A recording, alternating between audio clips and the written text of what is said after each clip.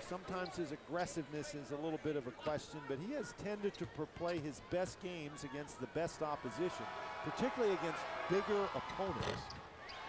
And I don't mean big names in terms of the team. I mean taller, stronger guys. Sometimes sometimes he has struggled in Big South play where there's a lot of smaller forwards and centers.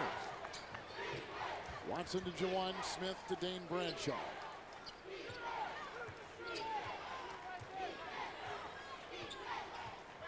Winthrop now back into their 2-3 matchup zone. Lofton is on the bench, but Juwan Smith, who's in the game in place of Watson, is also an extremely dangerous three-point shooter. Yeah, number 2 in terms of three-pointers made for Tennessee, with the second on the shot clock, a violation. Good defense by Winthrop. Well, nice job by Winthrop to change up the defense coming out of the timeout. And sometimes, you know, you come out of a timeout like that, particularly a long timeout, and you don't really pay attention to how much time there is on the clock. And obviously, that's the trap that Tennessee fell into right there. Chris Gaynor to Martin, the leading scorer. Backdoor to Gaynor. Great pass by Martin. That ties the game at 8. Well, and that's a big help for Winthrop because Gaynor is a guy, when he goes to the basket, usually he's looking to pass the ball. Our second tie.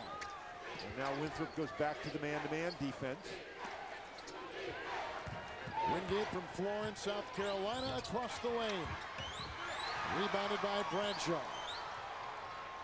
Gaynor. Oh, what a pass! That was a great pass, and it goes inside to Williams, who is fouled by Tennessee.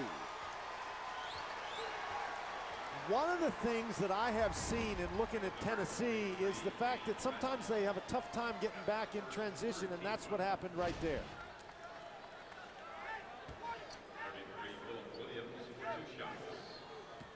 #15 seed Winthrop, 2 seed Tennessee in the midst of our second tie. And Winthrop has just captured their first lead today. Tennessee was up earlier, 6-2 and 8-4. Big South Conference champion Winthrop and Southeastern Conference Eastern Division winner Tennessee. And this is a Winthrop team that took Gonzaga right to the wire in last year's first-round game of the NCAA tournament and beat Marquette at Marquette this season. So this is a solid Winthrop club. This is Bradshaw from New Zealand. Martin is the leading scorer.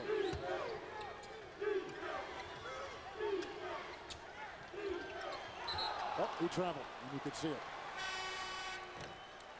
Winthrop is a school of 6,600 students in Rock Hill, South Carolina, which is about a 30-minute drive outside of Charlotte, North Carolina.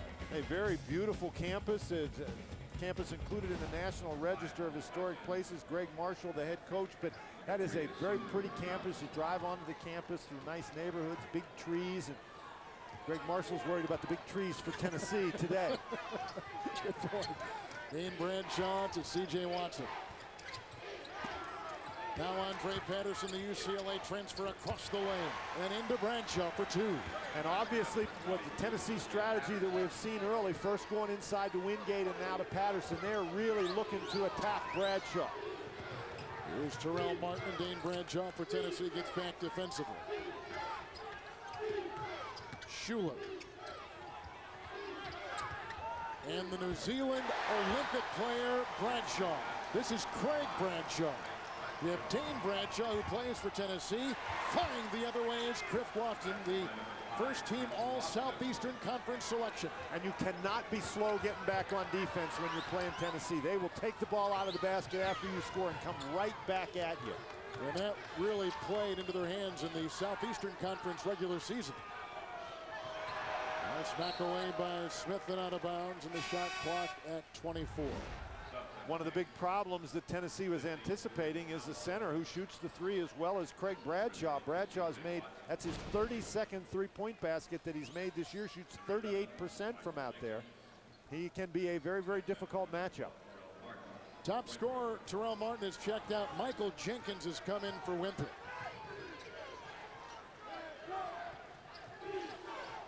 And he's got the ball right now. Wide open three by Williams.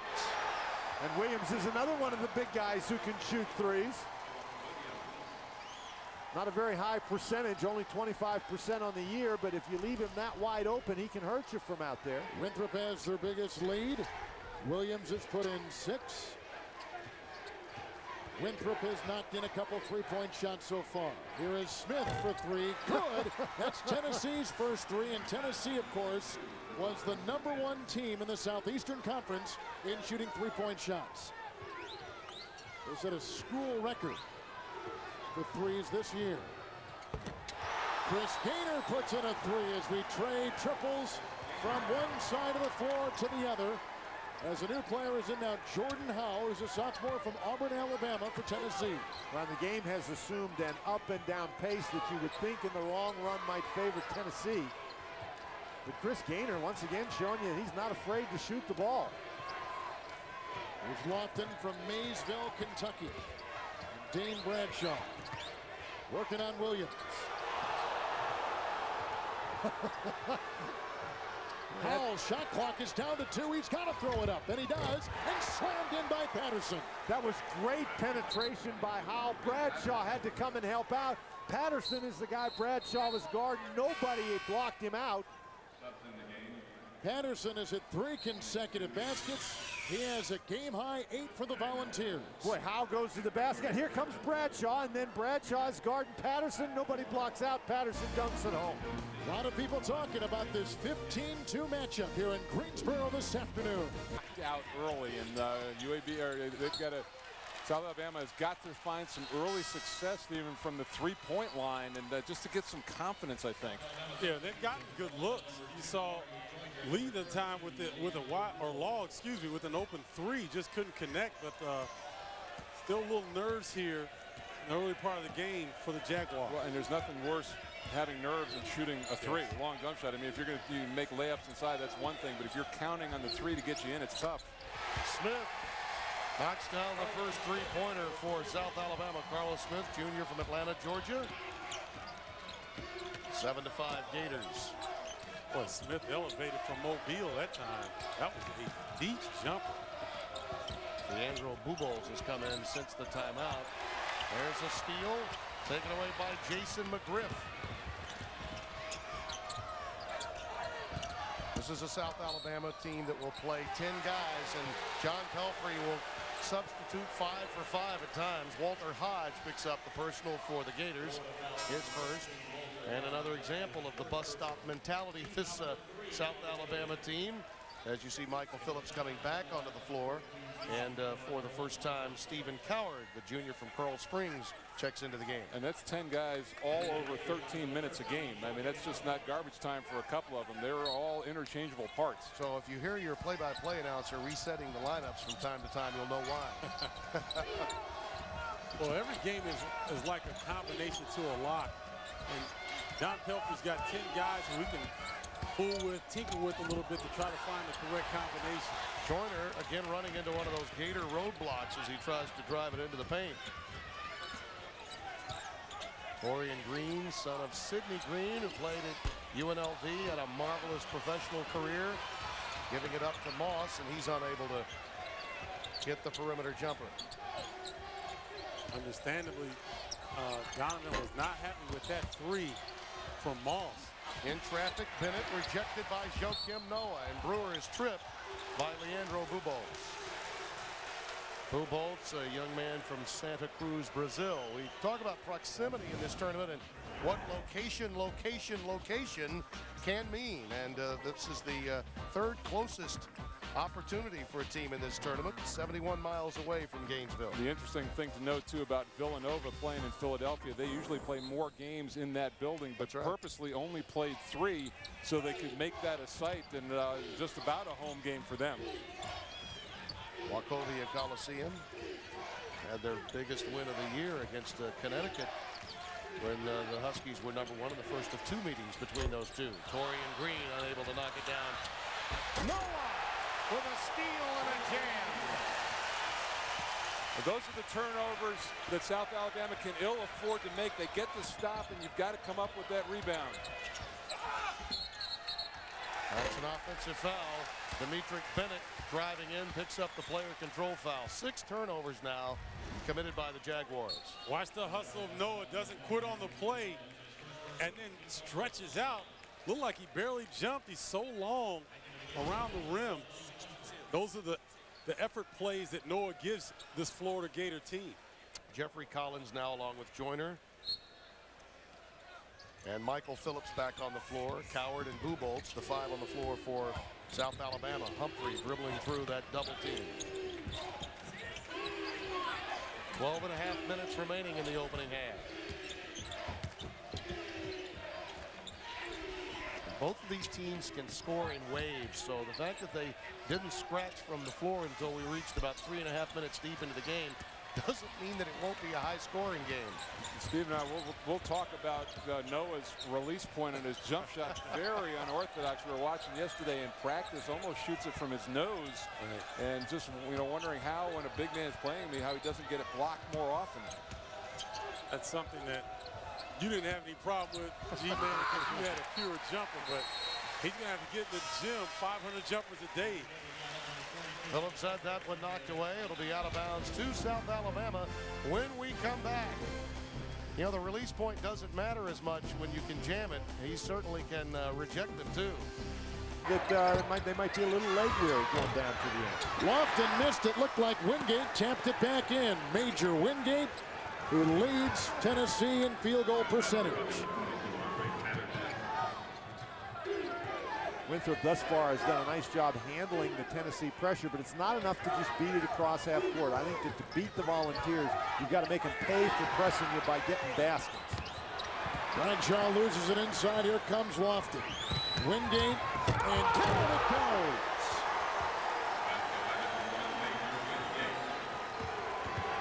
Six 0 run for the Volunteers of Tennessee. They lead by 3. They've trailed by 3.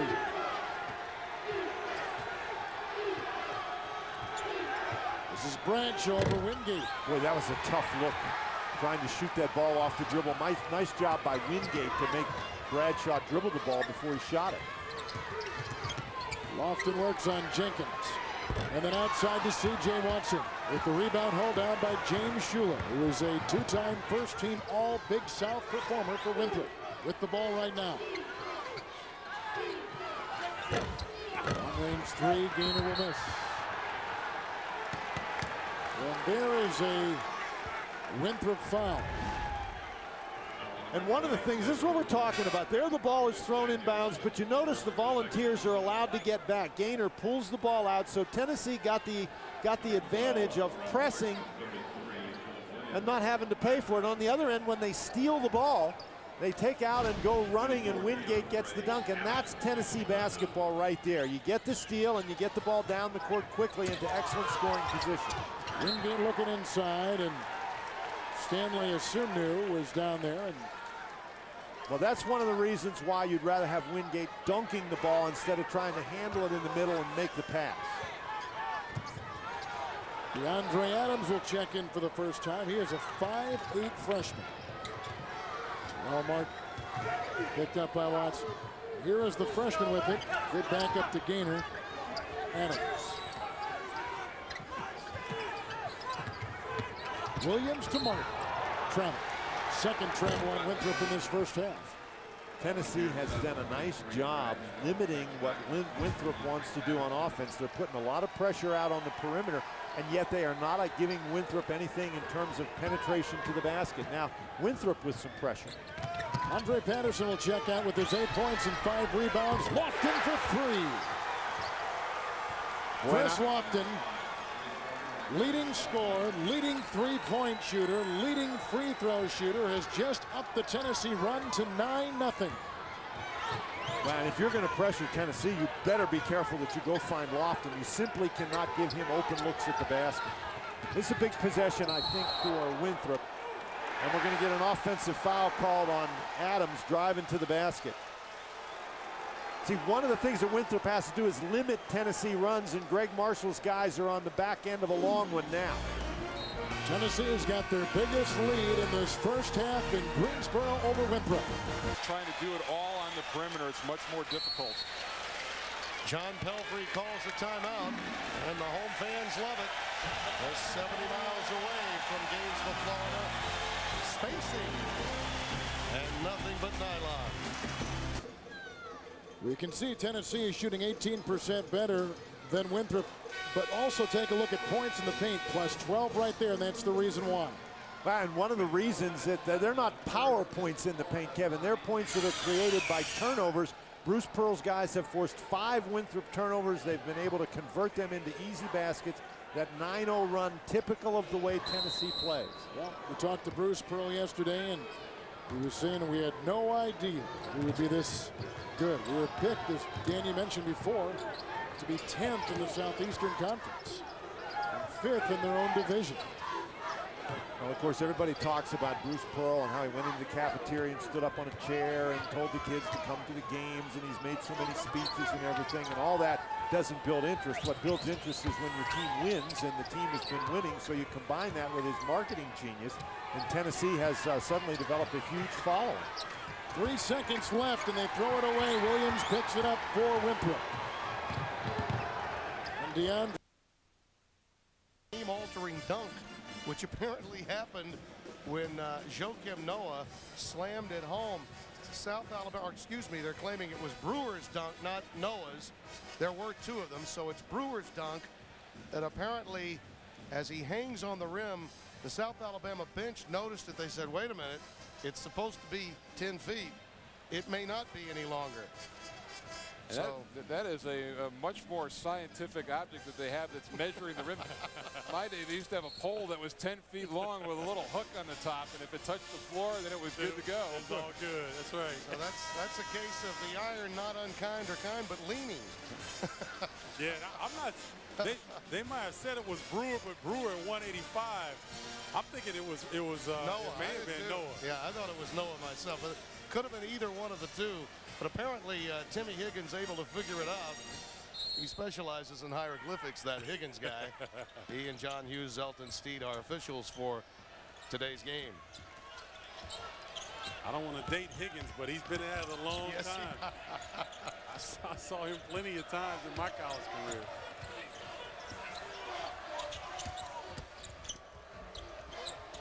Joyner rejected by Noah. 3 so far for Joakim, son of Yannick Noah, of course, the tennis Hall of Famer. And keep in mind, Timmy, that Joyner, their leading scorer, he's got Brewer on him, which is a long cover for him to try to shoot over, and then have Noah following behind. I think it's going to be tough sledding for him in the paint. Well, you mentioned tough to manufacture shots, Stephen. They may have to pull up and try an in-between game here, because the closer they get to the rim, the more in trouble they are.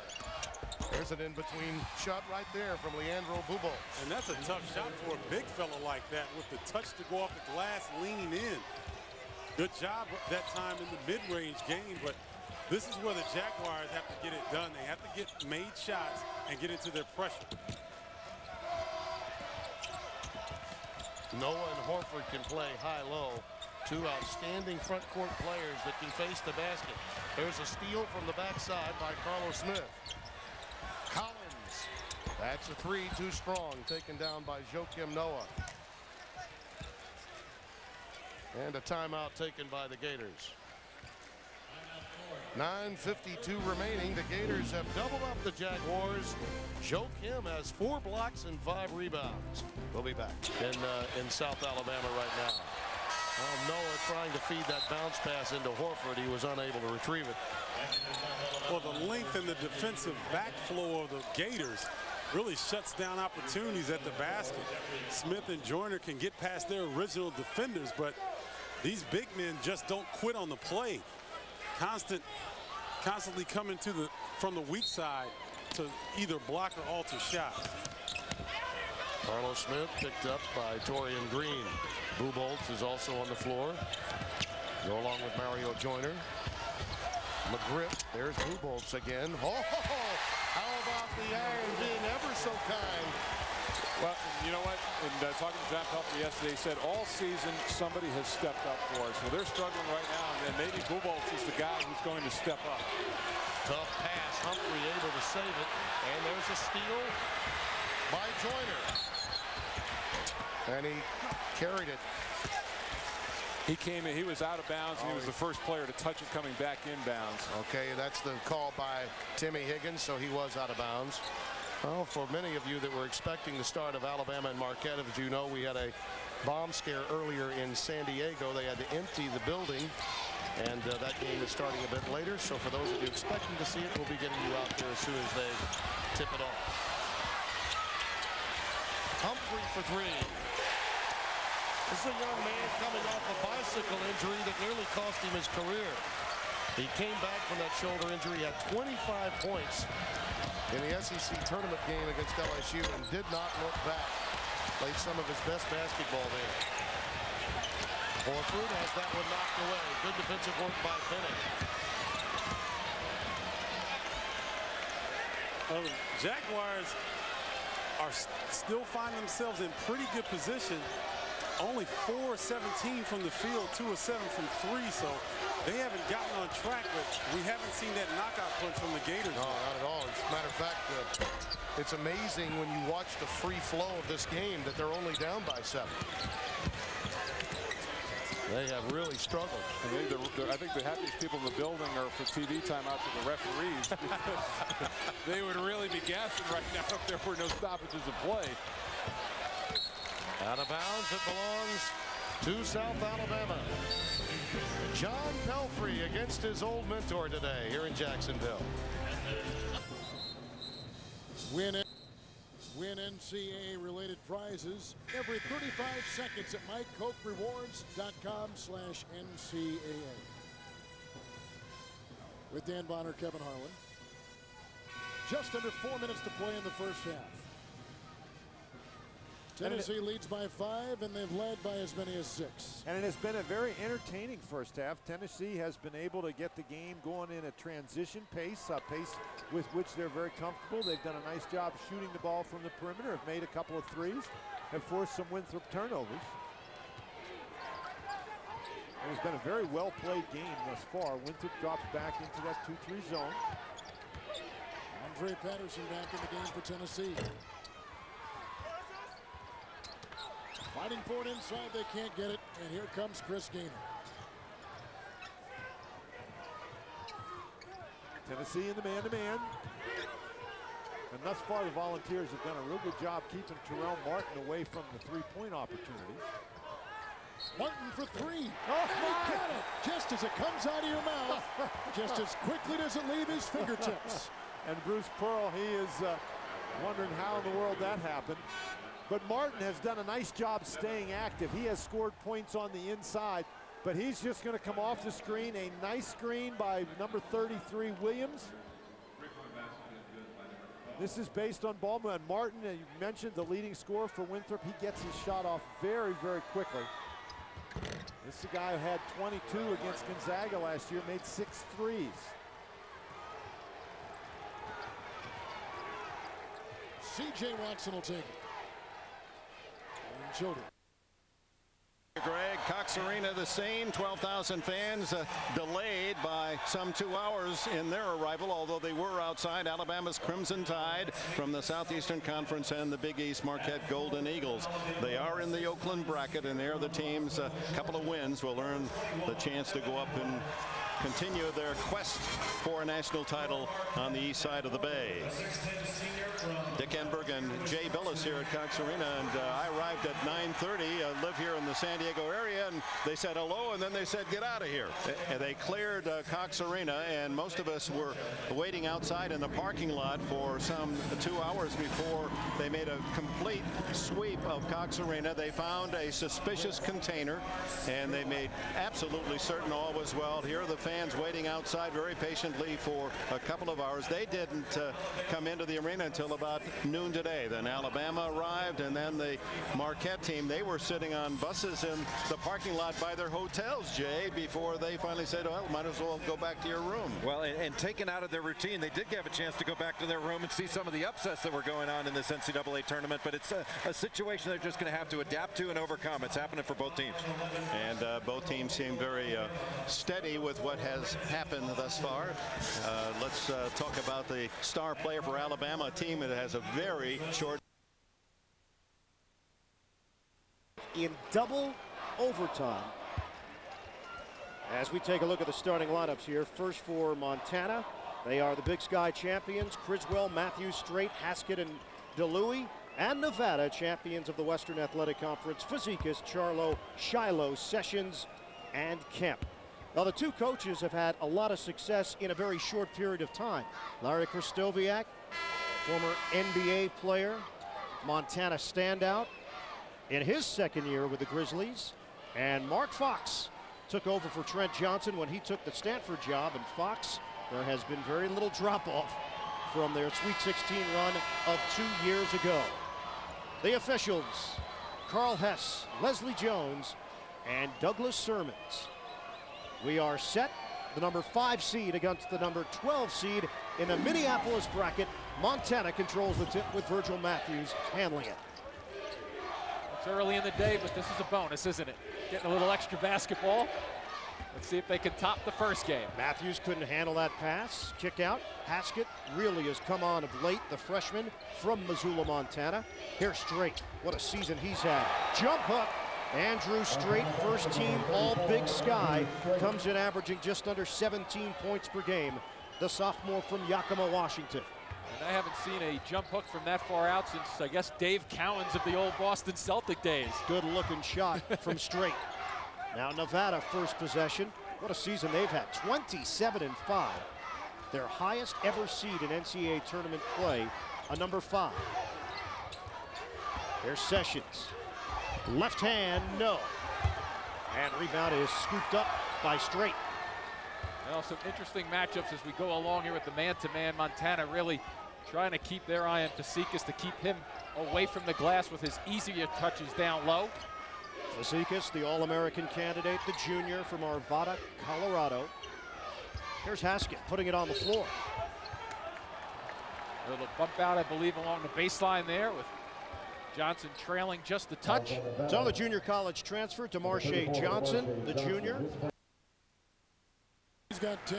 And Lofton is more than just a three-point shooter. If you're going to play him to shoot the three, he is capable of making those runners in the lane, getting the ball to the basket.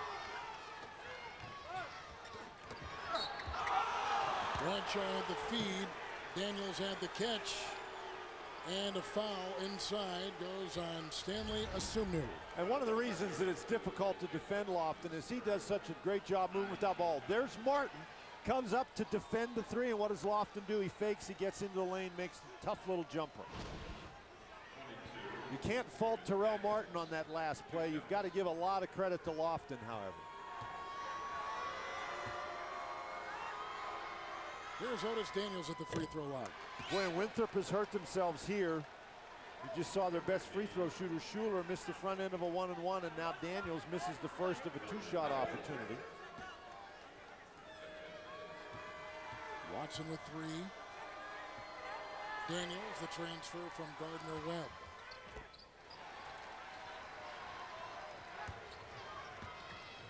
Boy, and Winthrop showing a little bit of pressure again.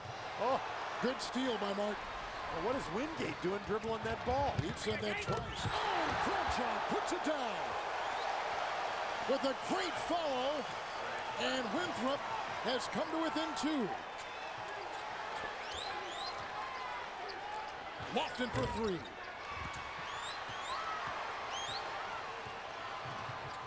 Terrell Martin palmed the ball. That's a Winthrop turnover.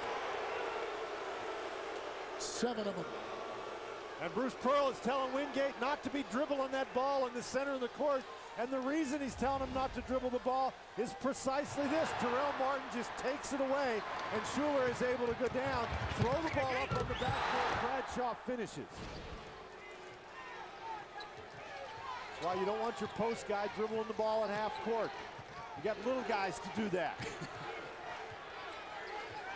Lofton with it. Martin defending.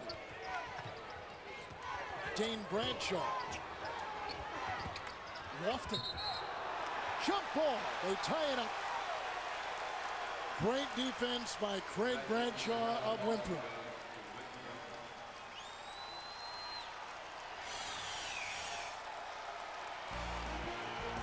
Defense there. The 15 seed trailing by 2. The best rebound rebounders in the Southeastern Conference, but rebounding going to be a big factor in this ballgame. Marquette really wants to go to the glass to keep Alabama and their big inside duo from getting second shots. That's an important factor for Marquette.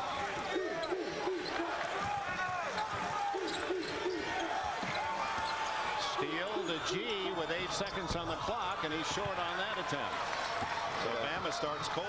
And it has been 1 and out for Alabama thus far.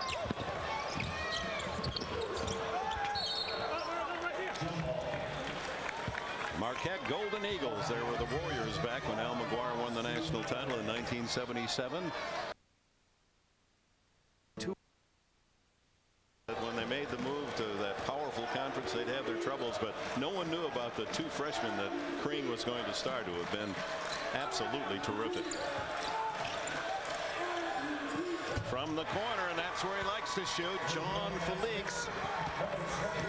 And the first points for Alabama come on the tray.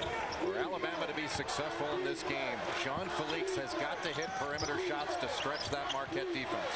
Inside is the big man, Barrow, Ousmane Barrow, the 6'10 sophomore from Dakar, Senegal. Marquette so good off of ball screens, and Dominique James getting better and better at reading those situations. The game is starting to slow down for that freshman. Felix not afraid to fire, and there's one of those rebounds. So hard to get blockout responsibilities in a zone. You can't just turn. You've got to turn and box. And McNeil runs into a foul, scrambling for the rebound. Now 3.5 minutes in, and Marquette with a 1-point lead. Alabama with the ball. Mark Gottfried going with that crimson red coat. He started wearing that in response to Bruce Pearl at Tennessee wearing that bright orange coat. And he looked long and hard to find a coat of that color. Here's Felix. He hits another one. Same spot. And Alabama leads for the first time. A pair of trays from Jean Felix. That may wind up pulling Marquette out of that zone a little bit early.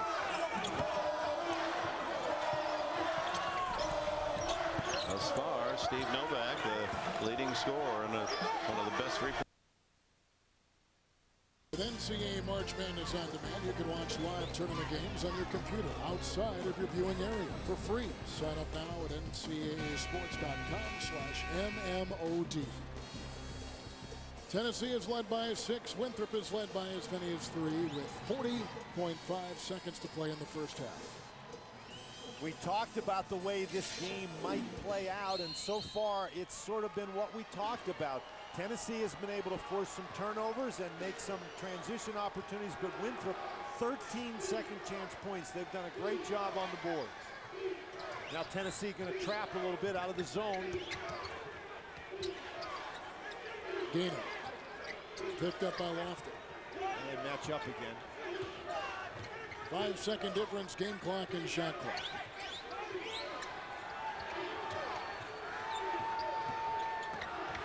Bradshaw for the lead. Martin had it, stepped out of bounds.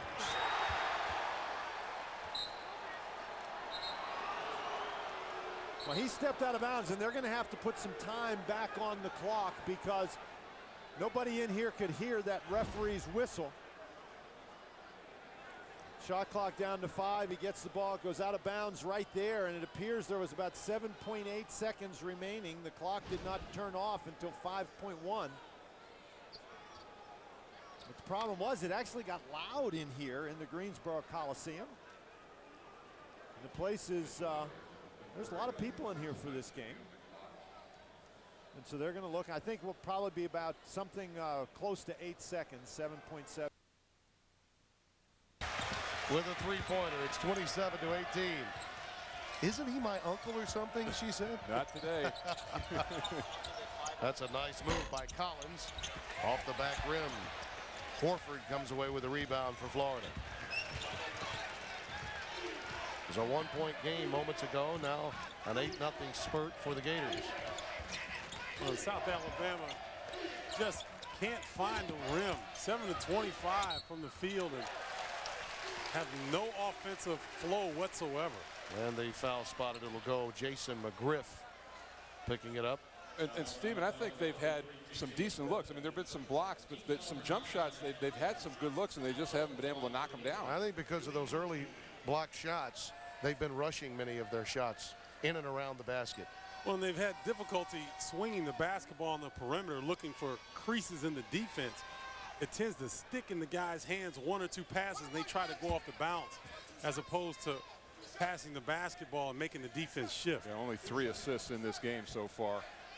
As you look at our game tracks, Alabama out to the early edge over Marquette. Larry Kristoviak's team leading Nick Fazekas in Nevada.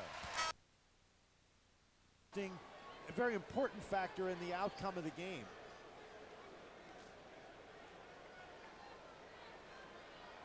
You know, they're going to get a couple more. That's 8.4, which is what they've put back up on the clock right now. And that's plenty of time for Tennessee to go down and get any sort of a look they want. Greg Marshall, I think, was hoping for 3.4.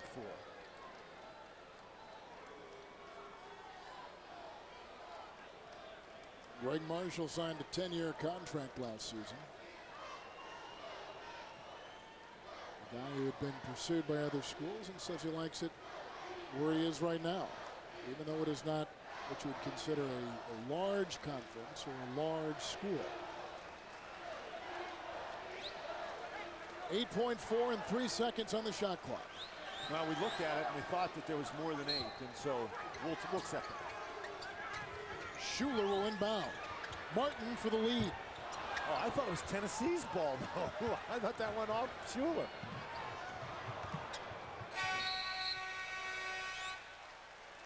And that is out of bounds.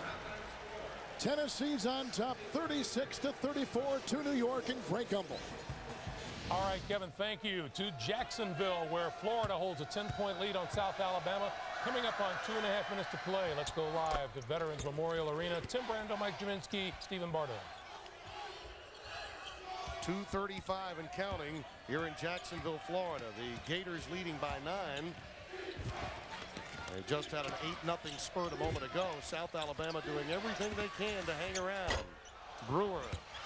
That was an extending tip by Demetric Bennett to keep that ball alive for the rebound from McGriff. Well, the thing the Jaguars have to do, their 2 leading scorers have 2 points combined. They've got to get Law and Joyner going. That was a bad pass, and Horford and Brewer made them pay, as well as Noah.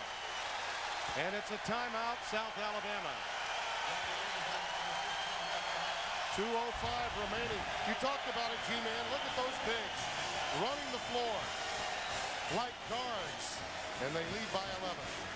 From long range and shoot it softly. Keep an eye on number 10 for Montana, who just checked in. A little Brian Ellis, junior college transfer out of Detroit, Michigan. He is a blur and loves to run. And a better job defensively there by Bell also against Strait again. Out of travel. It's Kemp called for steps. Well, Nick Fazekas, he'll score in the post, he'll score on turnarounds, he'll score on fadeaways. One of 4 players in the nation averaging better than 20 points and 10 rebounds per game. And actually, one of the things about him, too, is he's not hunting down shots. He's actually being more of a quote-unquote role player for this team. You know, Mark Fox was mentioning that a little bit, too. He's saying he's not hunting things down, and in fact, he's scoring more because of it. Well, he said freshman year that Fazekas was overmatched physically. Fight for the loose ball inside. It's controlled by Bell for Nevada. Sophomore year, he got stronger, developed some new moves, and then Fox told us here in his junior year, he's just making people around him better. And that's the sign of a great player. Yep, when you have to recognize him, it opens it up for everybody else. We'll step aside, 11:47 to go. First half, Montana up 7. It's probably close to a miracle that they are this close without that. That's his first basket in the game with 1:16 left. Yeah, he's got to break out in the second half. Really, Walter Hodge has done a wonderful job on him defensively, as has Torian Green. Now you see the difference they have when Adrian Moss comes onto the floor. Much like Chris Richard, number 4 for Florida can set those picks and allow Green to meander, finding open guys like Hodge. Well, Hodge had another open look from the corner where he was successful earlier. And right now, South Alabama's got to take advantage of this and close this gap towards halftime. Look at that. Between Joyner and Law, Mike, to echo your point, They average just under 25 a game, only 4 so far today. That three-pointer is drained by Bennett. Dimitri, who's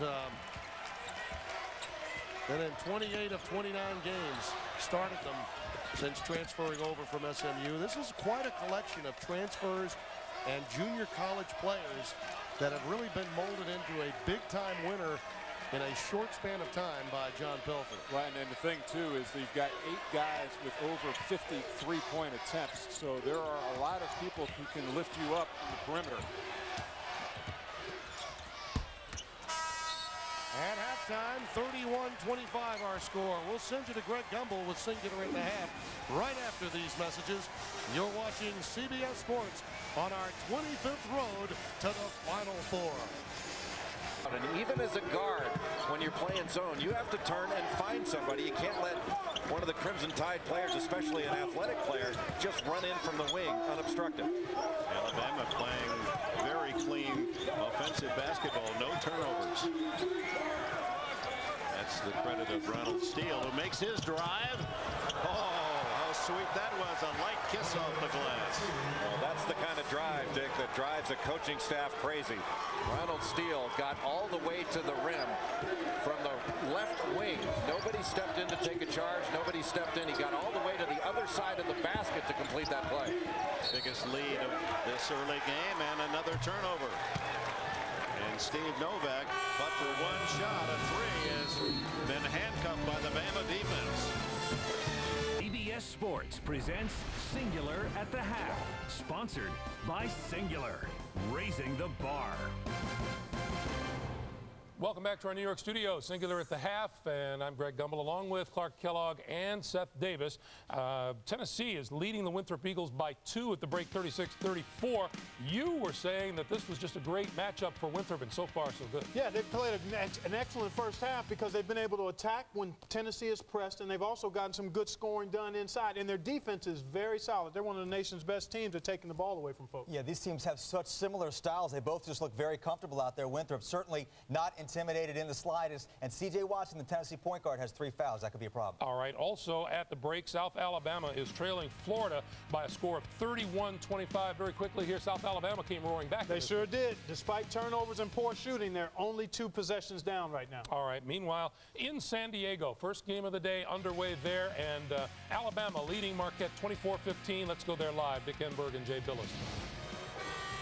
Here at the Cox Arena, San Diego State's campus, it's the number 7 seed Marquette Golden Eagles and the 10 seed Alabama Crimson Tide, and Bama out to a 9-point lead early using the 3-point shot effectively, and turnovers have hurt Marquette.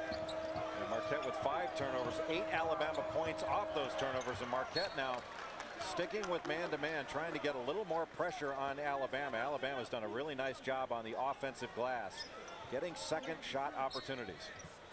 Chris Grimm, number 33, 6'10 senior from Brighton, Michigan, who rarely plays, being used early by Tom Crean to try to stop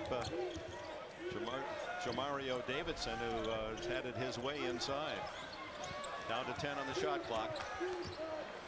Alabama's had 8 more field goal attempts early than Marquette. Oh my, Jean Felix has hit 4 trays here in the first half. Well, a mistake defensively by Joe Chapman. Late in a clock, Alabama likes to put the ball in the hands of Ronald Steele. When he drove, Chapman came off his man and left Felix wide open for a catch-and-shoot 3-point opportunity. Inside, Joe Chapman, they won't fall, and there's no back end to get the rebound. He said, you won't pass it to me. No, that isn't. It's Dan Alexander just in, the 6'8 sophomore from St. Paul, and he makes his presence felt early. Fitzgerald averaging 5 points a game. Fitzgerald was a soccer player growing up. He's got great feet. Another offensive rebound, and G is fouled. Jean Felix needed to shoot the ball well for Alabama for the Crimson Tide to have a better chance to win. And he has come out firing, first against the zone, knocking down his first 3 3-point opportunities. Then off the steal penetration, Chapman comes off to try to stop the drive. That left Felix wide open to get his feet set for a quick little catch and shoot. Fitzgerald with his first foul sends G to the line. He's a 50% shooter and misses his first. Big Richard Hendricks, the 6'8", 265-pound freshman, back in as Davidson given a breather. Alonzo G, a very explosive player. He's averaging over 16 points per game his last 4. Gets to the offensive glass. He has had some big ball games for Alabama this season and really brings a lot of energy onto the floor. Steve Novak on the bench for Marquette as Fitzgerald with the ball has replaced him.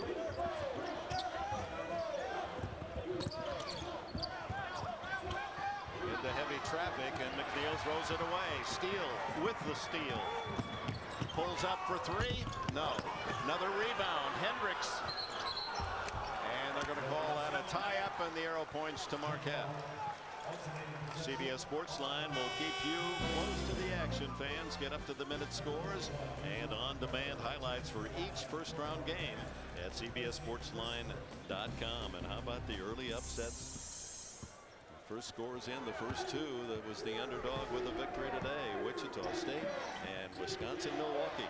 It's funny, Wisconsin-Milwaukee did the same thing last year, getting to the Sweet 16 under Bruce Pearl, and now Rob Jeter doing a terrific job. Great pass inside, sets up Usman Barrow, and he now has 7 to lead Marquette.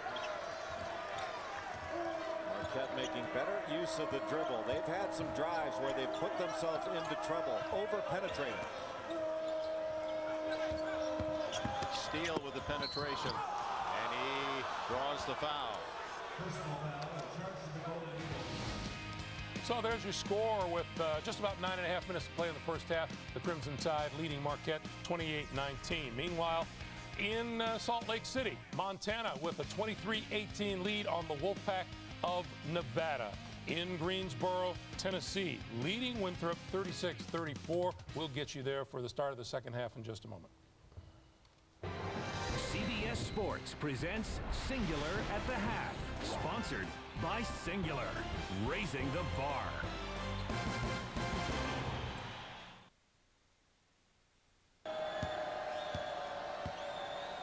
Alonzo G in there, and Evan Brock. There's another offensive rebound. Look at that. Hendricks power his way, and traveling is Cole. Hendricks is just a load down there in that second rebounding slot. Takes up a lot of space, and Mark Gottfried has done a terrific job with this team, keeping them in it, not just in this game, but all season long with all the injuries they've had to overcome. Wesley Matthews on the side, and the block, and a foul. On the drive by Joe Chapman. G picks up his first foul. Joe Chapman is a senior from Chicago Heights. He and Steve Novak, the only seniors on the top 10 players used by Tom Crean. Both of them played on that 2003 Marquette Final Four team that beat Kentucky to get to New Orleans and ultimately wound up losing to a very, very fine Kansas team in the Final Four. That was the Dwayne Wade team, and Wade first to call his former school and wish them well when he watched the selection show on CBS, called Tom Crean and said, hit first. That's my advice to you players, hit first. Well, they haven't today. They got the early lead, but it's been Alabama hitting not only first but long to take the lead. Wesley Matthews doing a nice job of getting out in passing lanes to force that catch a little bit further out on the floor.